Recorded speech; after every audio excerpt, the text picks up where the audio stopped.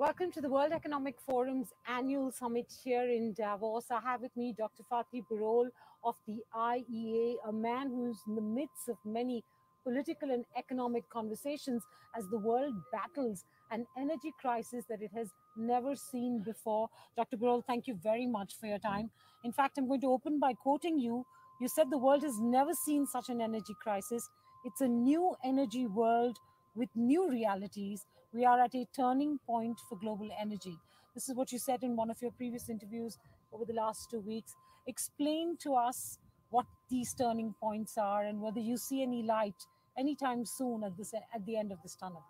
Thank you. So I believe we are in the middle of the first global energy crisis.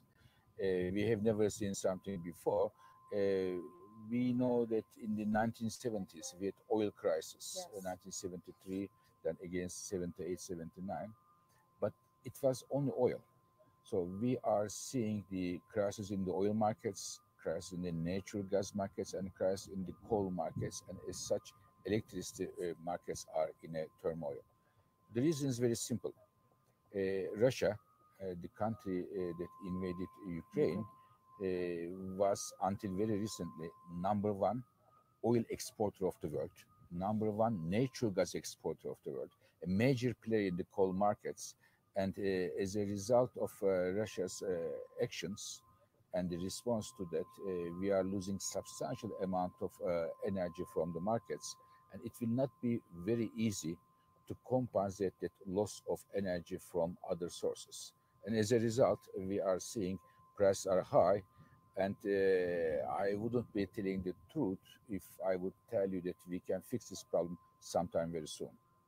What timeline do you think is realistic? I know it's impossible to predict the political outcomes Yeah. of what's going on with regards to Russia's invasion of Ukraine or the response that NATO allies have made to it. But in terms of just the supply demand situation in the oil market, Dr. Birol, are you able to sort of see any timeline of prices easing?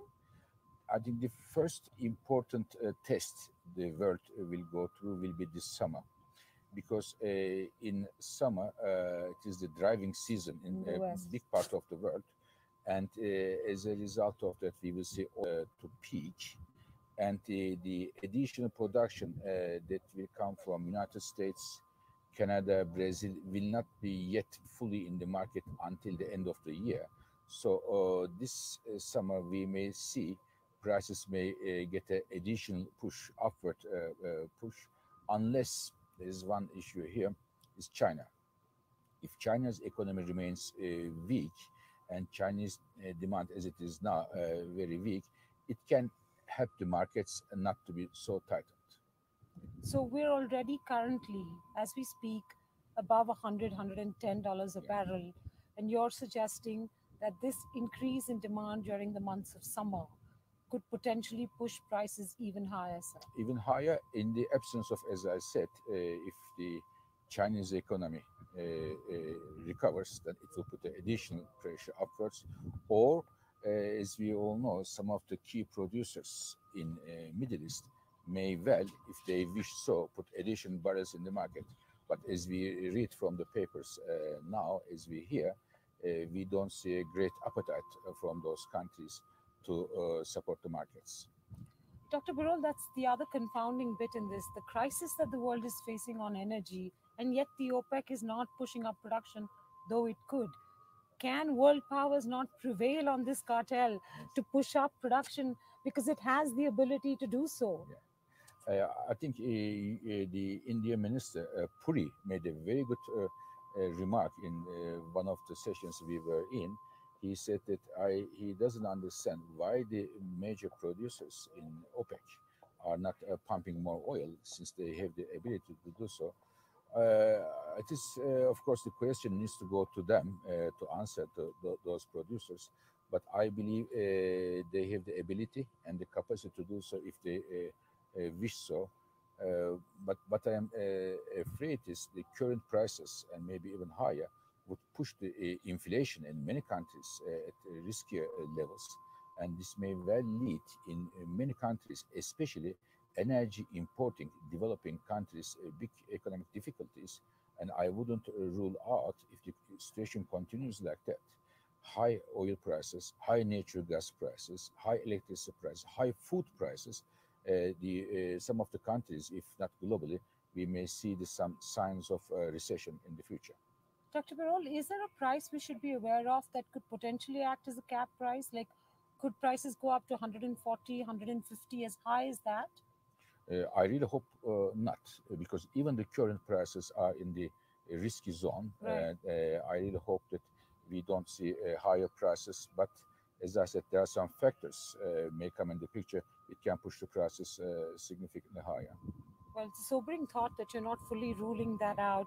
A quick, last point that I wanted to talk to you about, and that is you have expressed the concern of the focus shifting away from renewable energy at this point in time as countries grapple Yeah, to make incremental increases, yeah, to fossil fuel-based yeah, supplies. How bad a hit do you think renewable might take in the yeah. in the course of this? Renewables are going very strongly, in fact, before this crisis. And I hope that in many countries they will go strongly. For example, in India, it is really going from strength to strength. But when I see globally, I see the risk of governments not continuing to support the renewables as they were doing before, and our fight against climate change may suffer from that, because we are still seeing the lots of indications for extreme weather events, from very hot temperatures to floods around the world.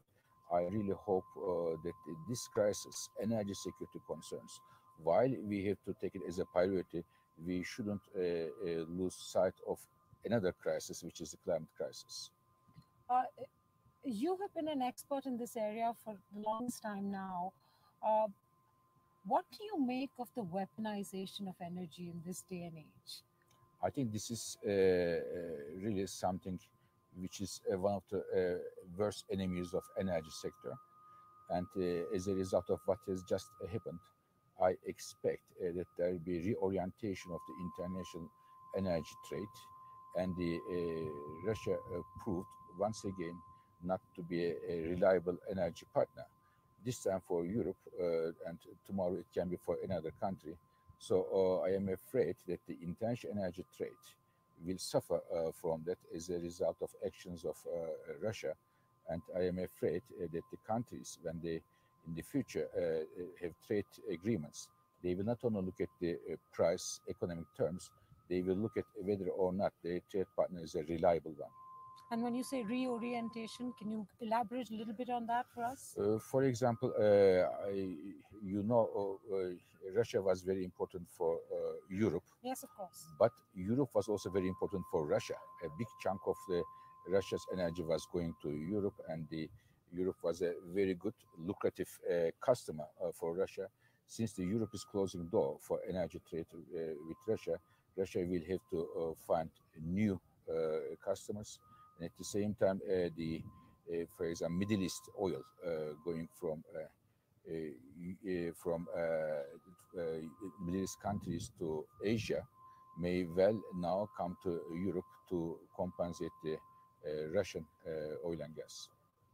So you see shifts in partnerships and agreements. Exactly. And again, I believe that now we are going to see more and more countries will look at the reliability of the partner, not only the price of oil or gas.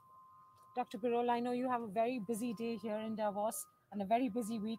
Thank you so much for your time and thank you for speaking to me here. Thank you very much. Very kind of you. Thank Thank you. you. Bye bye.